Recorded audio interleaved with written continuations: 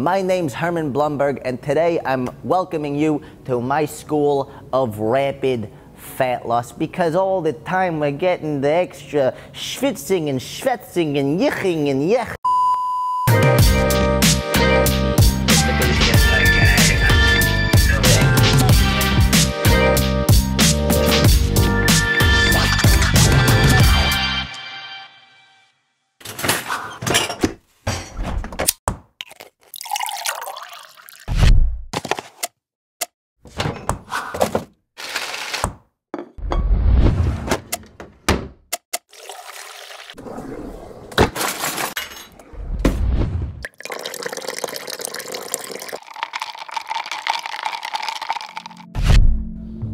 This is my pre-workout. Next time I see you, we're gonna be in the gym. What's going on? Welcome back to the vlog. Now, before we get into the Rapid Fat Loss 101 tutorial, which I'm really excited for you to see, I think you're gonna learn a lot there. I wanna walk you through my bodybuilding. So I'm on a brand new phase. Paul Carter is doing my programming. He's an amazing coach. The link to his Instagram is in the description of this video. And this is the first pull day of the new phase, okay? So pulling is going to be back and biceps. Now, we started off with a lat pull down with an upper back focus, more so than a lat focus. Then we went into what I call a bat wing row. I actually forget what Paul called this, but basically it's a chest supported dumbbell row. The thing to notice with this one, though, is my elbows are not very close to my side. I'm actually bringing them out very wide, get a little bit more rear delt, and also a lot of rhomboid. After that, did a behind the back shrug on the Smith machine, which was, I'm going to be honest with you, not the biggest fan of this, not because I don't like the exercise, but just because my face looks so fucking stupid when I do shrugs. So we're going to go with that one. And then the last exercise of the day was preacher curls with dumbbells. And this is what I want to walk you through. Now, first and foremost, my biceps are not massive. I'm not a professional bodybuilder, so I understand if you're going to be in the comments like, oh my god, your biceps aren't that big. I get it. I'm not that impressive to look at, but that's why I'm trying to get better right now. The thing that was really interesting about this, Paul and I had a discussion before this workout where he said, if something doesn't feel good for you, even if I wrote it in the instructions, I want you to change it. And basically, Paul had me doing the preacher curls over the other side, okay? So right now you can see I'm on the correct side of it with the 45-degree angle, but Paul actually wanted me on the other side so my arms would be straight down. The issue was the seat was in the way and it just didn't feel good. So I turned it around and it felt much better like this. That being said, what you'll see is my upper back is really, really rounded and my arms are still straight up and down. So I'm still getting the straight up and down motion that Paul wanted. It just felt better here. Now, a cue that Paul gave me that I loved was driving my elbows into the pad. When you drive your elbows into the pad, you create more stability for your biceps to really work. Otherwise, if they're sort of just loose on the pad, you don't have as much stability. There's moving all over the place and the biceps can't contract as hard as they could. And really focus on not curling your wrists. Try and keep your wrists straight. And as you come up, rotate your pinkies inward. Okay, so you'll notice I start in a neutral grip position, and then I come up into more of a supinated grip position. And the contraction I was feeling was absolutely massive. Again, I know I don't have outrageously large biceps, but hopefully in the next year or so, we're going to see some serious growth and improvement. And yeah, that was the first workout of this phase. Everything was just 2 sets, about 8 to 10 reps. Nothing crazy, just to get a break-in weekend. Again, if you don't follow Paul, definitely check his Instagram out. Link in the description. And this is now it's recording. Okay. Rico just had a lot of trouble recording. He's like, it's not recording! Is it recording? I don't know why it's not recording, because he's watching too much, you know.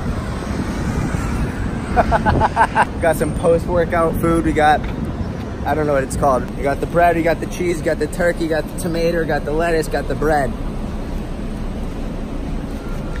Let's do that transition again.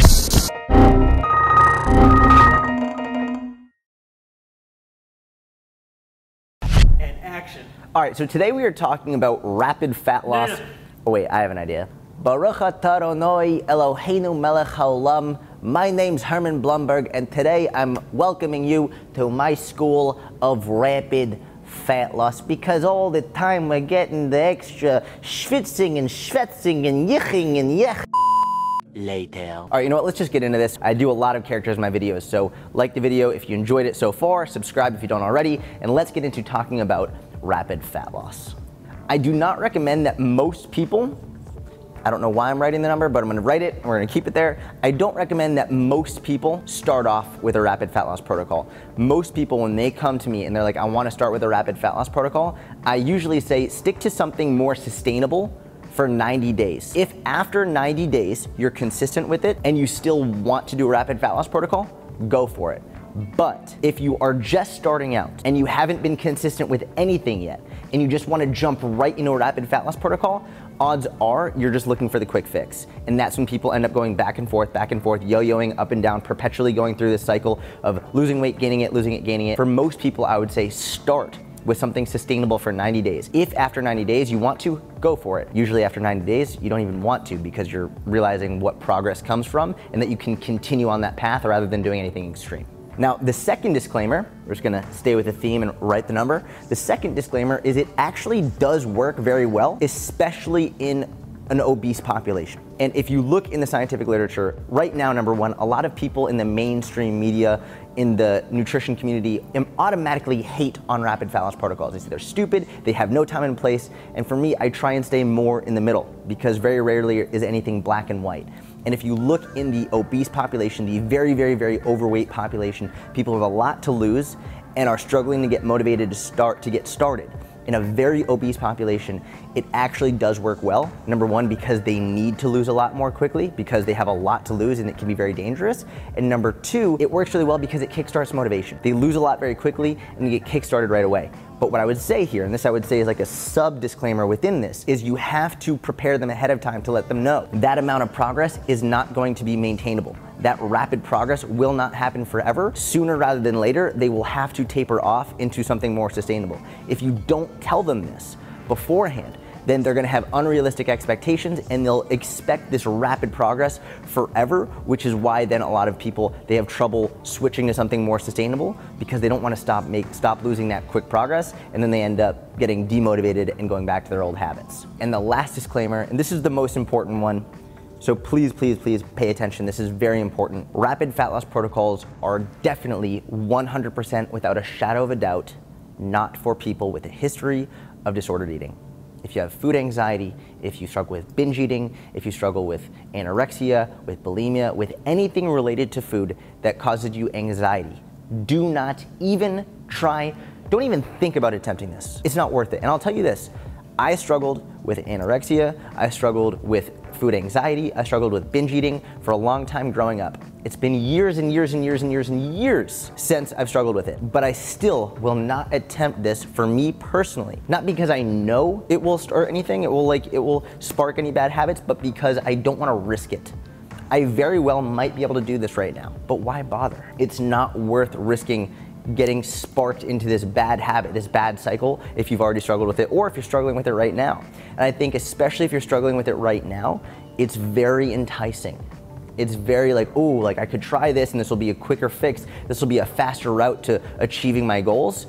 But you have to remember, physical goals are not the single most important. They're not all that matter. Mental goals do too. And if your relationship with food is not healthy, your physical relationship with food will not be healthy either. The mental relationship and the physical relationship, they're intertwined. And if you are not in a place mentally or emotionally in which you could handle this, in which you're still struggling with food anxiety, you're still struggling with binge eating, you're still struggling with anorexia, please just don't even watch it. Don't watch this video. It's not worth it for you. Okay, now before we get into when and how long and all the specifics, I want to talk about the pros and cons, and I have a feeling that a lot of people are going to skip ahead because who wants to listen to the pros and cons? Please, I'm looking at you.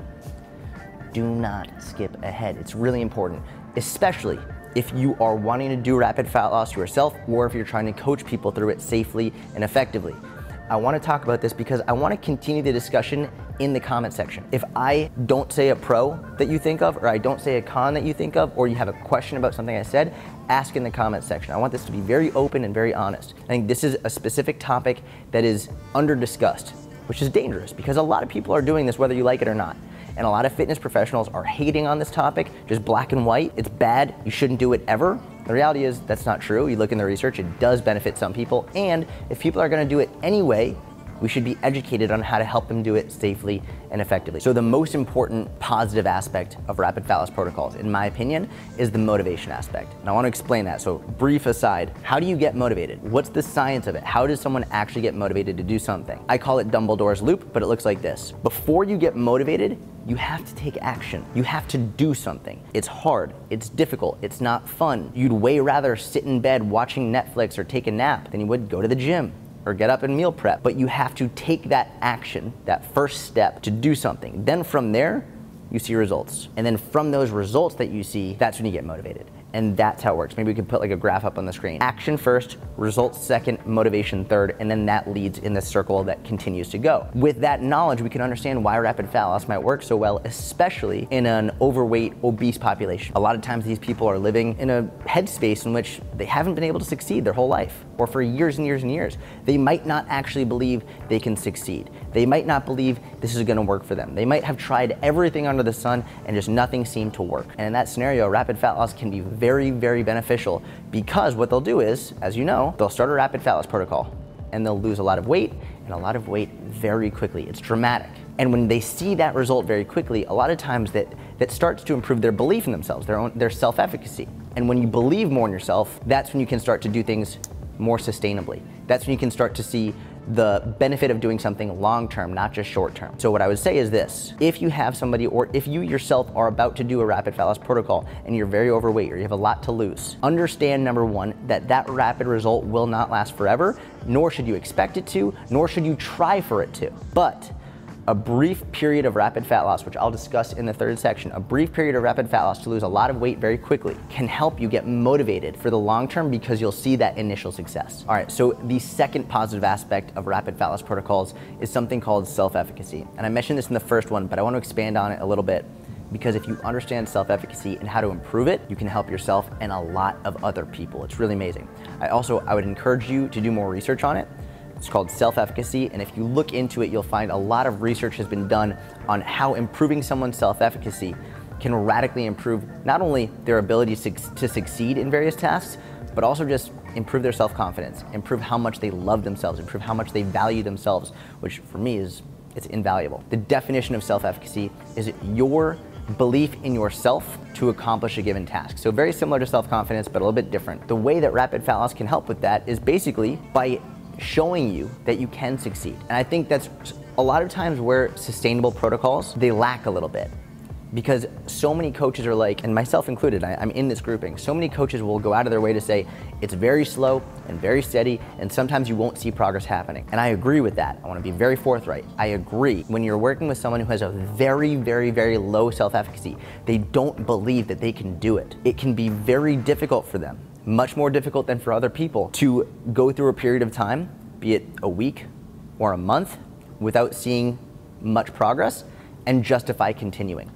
Especially when they're battling a lifetime or just simply years of not seeing results and ingraining poor habits. You have to understand, if you're a very sustainably focused coach, sustainable lifestyle focused coach, as I am, you have to try and open your viewpoint, open your perspective and say, okay, listen, I'm working with people who are coming from a place in their life in which they might not actually believe they can succeed. It would be very beneficial to show them that they can succeed very quickly at the beginning, and then taper them into something more sustainable after that, once that belief in themselves has increased, that self-efficacy. And that's why rapid fat loss protocols can really help elevate it in the short term, and then your job as a coach is to help maintain that or continue to increase it long term. So those are the two positive sides. You have motivation, you have self-efficacy. You put those together, that can lead to long-term results. But the cons are very obvious. Number one being that rapid fat loss is not, in and of itself, sustainable long-term. I think one of the biggest issues is people will go into rapid fat loss with the idea that, oh yeah, I'll just do this and then I'll just transfer into something else. I'll do something more healthy once rapid fat loss is over. And it sounds nice. It's sort of like when people are like, yeah, I'm gonna do the juice cleanse for 7 days first,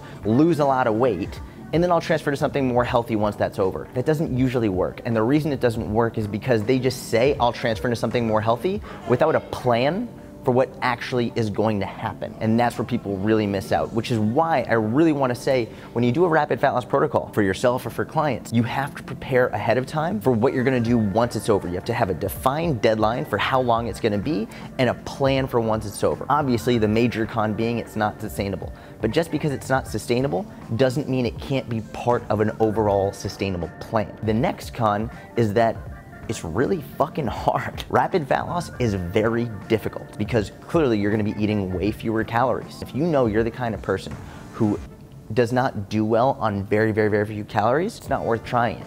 You just know that. You know that about yourself.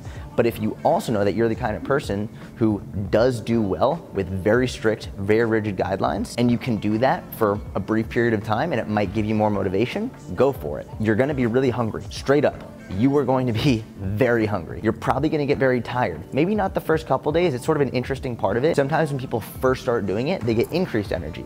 A lot of times because they're not putting shit down their body like they usually do. Initially, you might have energy spike, and then more tired, more hungry, more lethargic, might get more cravings, and that's why you can't do this long term. It's really hard, and anyone who says otherwise, they're fucking lying. And then the other really big con in my book is that it's not good for people with a history of disordered eating, with a history of food anxiety, with a history of binge eating. And I'm gonna hammer this home. I spoke about this a lot in my intermittent fasting video, which I have a full video course on. If you haven't seen it, link is in the description. I hammer on it a lot in each video because I think it's more common than people think. A lot of people who struggle with binge eating, they feel like they're the only one, which is one of the reasons why they do it in private. A lot of people who struggle with food anxiety, they don't talk about it. It's not something that people discuss openly on social media. And I really want to hammer it home because on the off chance that you're watching this video and that you're struggling with it, number one, you're not alone. And number two is, I'm speaking directly to you, do not do this. If you struggle with food anxiety, if you struggle with binge eating, if you struggle with any disordered eating habits, it is not worth it because it will only perpetuate it. Okay, Irene, I get it. Hold on, I'll tell him right now. Okay, listen, I know we're in the middle of the video, I'm sorry. My wife, Irene, she really wants you to like the video, give it a thumbs up, subscribe, please subscribe. And there's a bell, little bell thing, ding dong, ding dong. Click the bell, get notified when a new video comes out. Anyway, I'll get back to Irene now. Keep watching the video. I love you. Talk to you soon. Okay, Irene, I told him. All right, so now for the fun stuff. Now we're gonna get into actually how you can do rapid fat loss if it's for you, okay? So number one, when should you do it? For me, you have a couple opportunities. First and foremost, if you are very, very, very overweight and you have a lot of weight to lose, you want to do it very quickly just for extra motivation. That's basically at the start of your fitness journey, at the start of your fat loss journey, at the start of all of this. I would not recommend doing it once you've already been losing weight for a long period of time. And that's actually when a lot of people decide they want to. It's ironic, a lot of people, they'll start doing something and then they'll hit a plateau. They'll hit this plateau, like, I'm not really losing weight, I've plateaued. You haven't plateaued, but after a long period of time, you're gonna lose weight more slowly. People, I'm plateaued. You're not plateaued, you're just going more slowly. And that's why a lot of people they'll try and then radically decrease calories further for a rapid fat loss. It's the worst time to do it. You're already in a deficit, you're already losing motivation, you're already in a place where you're getting distracted and oftentimes wanting to go off plan. Going more strict is the worst thing you can do. Oftentimes in that scenario, you actually want to increase calories for a bit just to take a little mental break from dieting. At the start of a diet, just to get more motivation and things rolling, that's when I would suggest it. Also, and this is a very small percentage of the population, but if you're an athlete and you're in a weight-controlled sport, powerlifting, fighting, something along those lines, where you have to make weight for a competition, then you can think about doing a rapid fat loss protocol leading up to your weigh-ins. I already have a full article on that I wrote for Juggernaut Training Systems. I'll put that in the description, so I'm not gonna go into detail. Mainly, this is for people who are just starting out with fitness, have a lot of weight to lose, and wanna get going very, very quickly just to kickstart with motivation. So when we're talking about how long you should do a rapid fat loss protocol, this is where it depends. Now, the usual question that people will have to follow this up is, am I going to ruin my metabolism by eating at too low of a calorie deficit for too long? And number one is, your body is very good at recovering from eating low calories. Yes, your metabolism will slow down if you eat very low calorie for a very long time. Research shows that as you increase your calories, your metabolism will fix itself. It goes back to normal, so that's a good thing. The issue though is mentally. People really struggle mentally after a long period of time in a very low calorie diet to feel their fullness signals and to have a healthier relationship with food. which is why a lot of times, for example, a really good practical example of this is people who have done figure competitions, bodybuilding competitions. One of the things you'll see, and this comes from working with a lot of them, they'll be very, very, very strict, a lot of times very low calorie. And after the competition, once there's no more, not a show that they have to prepare for, they have serious binge eating, they have serious issues getting full, and you'll see them, a lot of times they'll post on their story, like all the things that they're eating. And when you actually discuss with them in person, they'll talk like, I just can't get full. I'll just keep eating. I'll just keep eating. And they have these huge rebounds. And I'll clarify, it's not every single one of them. You can do these shows and have a healthy relationship, but you do see it in a lot of those competitors. It is more common than a lot of people would think, which is unfortunate. But anyway, you will not destroy your metabolism, but you do run the risk of really creating a lot of mental issues and anxieties around food. And that's what I wanna really make sure we stay away from, okay? Which is why, again, if you struggle with food anxiety or binge eating, do not do this. How long should you be in a calorie deficit if you're doing a very rapid fat loss protocol? There's a huge range, okay? So generally speaking, the shortest amount of time I would do is 72 hours, like 3 days. That's if you're going very, very, very low. The longest amount of time for any one stretch is probably up to a month, 30 days. There's no reason really to do much longer than that. I have seen some people who are morbidly obese, very, very, very unhealthy. I have seen them go longer in a medically supervised scenario, and that can work. But for me personally, as a coach, I don't really recommend it. What I would do instead, go for example, 2 weeks or 3 weeks rapid fat loss, and then take 2 weeks or 3 weeks to go back to maintenance, or even just increase calories slightly. You can still be in a deficit while slightly increasing your calories. Basically going from a very rapid fat loss protocol to more sustainable. Very rapid, sustainable. I call that like the jab approach, where the Hail Mary is basically just going in a sustainable deficit for a long period of time. The jab approach is just where you do short stints of rapid fat loss followed by something more sustainable. And that way you give yourself that mental and emotional break, also while still getting those stints of rapid fat loss. So what I'm gonna do is when we get to here, I'm gonna explain how I would recommend structuring your calories, and I use something called an ascending caloric schema, just to reiterate for how long you should go. Shortest amount of time is about 72 hours, 3 days, all the way up to 30 days, and that's in any one stretch of time. But if you wanna do different stints, you can do that as well. All right, so now, how many calories should you be eating if you're trying to do a rapid fat loss protocol? Number one, as I wanna tell you, if you aren't trying to do a rapid fat loss protocol, and you just wanna know how many calories you should eat to be in a calorie deficit, click the link in my description. I have a full video tutorial explaining exactly how to find out how many calories you should eat on a more sustainable diet. If we're doing a rapid fat loss, it's obviously gonna be a little bit lower. Now here's a range. This isn't a definitive, this is just a general range, all right? Personally, I use goal body weight, and I explained the goal body weight in that calorie deficit video. It requires a lot of explanation, so go watch that video, because I fully explain all of the questions you'll have about goal body weight, like, well, what if I don't wanna weigh a certain amount of weight, or what if I don't get to that amount of weight, or like, what if that amount of weight sort of triggers me? Go watch the video, I explain all of it, all right? I would take your goal body weight and multiply it by 8. That's the general number that I use. It could be 7, it could be 6 if you really wanna go faster. It could be 9, or it could be 10 if you wanna go a little bit more slowly and be a little bit more sustainable with it. 8 is a general round number you could go for. So for example, if your goal body weight is 150, and you multiply 150 by 8, that's 1,200 calories. That would be your rapid fat loss calories that you would be hitting. And again, just in case you ended up skipping the entire video and just seeing this one part, this is for a very, very short time frame. I do not recommend doing this for a long time. So if anyone's gonna be like, I can't believe you're recommending 1,200 calories, shut the fuck up, watch the whole video, relax. I'm not recommending it forever. It's a very brief period of time. Now, how much protein? Generally speaking, 1 gram per pound of your goal body weight. So if your goal body weight's 150 pounds, eat 150 grams of protein in that day. That's plenty. If you wanna eat more, go for it. It's gonna be difficult because the calories are gonna be so low. I would say 150 grams is it's safe, and also you wanna make sure you're eating a lot of protein, especially in a rapid fat loss phase, because you wanna do the best that you possibly can to maintain your muscle mass. You're not gonna be building muscle in this phase, it's not gonna happen. Maintain as much muscle as possible by eating as much protein as you can. You still wanna lift weights, by the way. You shouldn't be doing it 4, 5, 6, 7 days a week. 3 days a week here is plenty. You're not gonna have a lot of energy. 3 days a week of strength training based workouts is fantastic. I'll put a basic beginner strength workout, a link to a video that I have in the description so you can watch that if you're a beginner. If you're more intermediate to advanced, you might wanna consider my inner circle. The link to that is in my description as well. Now I wanna talk to you about something that I haven't seen anyone else do.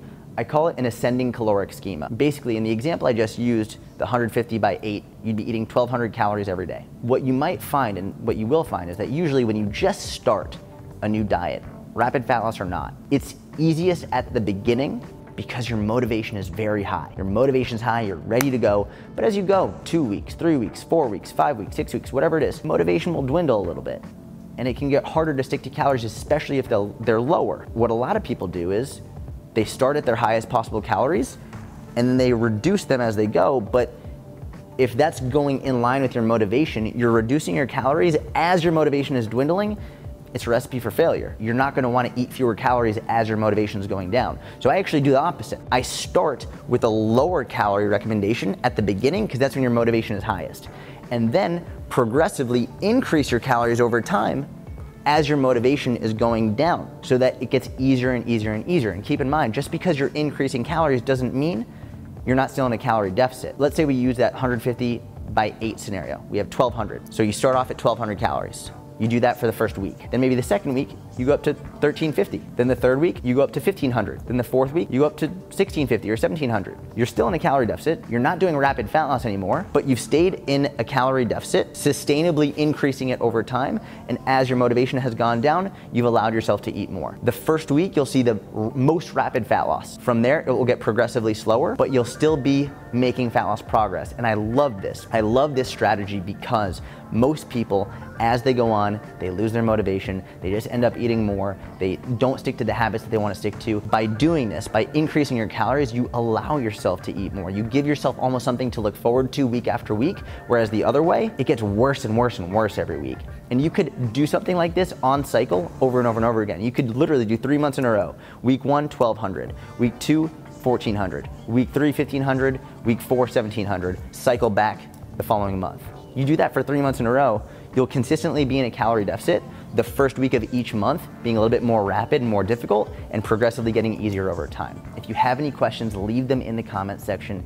I'm more than happy to make a follow-up video with Q&A that you would have for rapid fat loss. So any questions you have, put them in the comment section. We'll do a wrap-up, a follow-up Q&A video.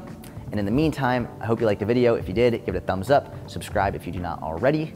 Thank you so much. I'll talk to you soon. Wait, Baruch Hashem, hold on for me 1 second before you leave. When you subscribe, hit the notification bell. There's a bell, ding dong, hit the bell. You get notified when a video comes up. It would mean the world to me. God bless, have a wonderful day. I'll see you soon. Goodbye.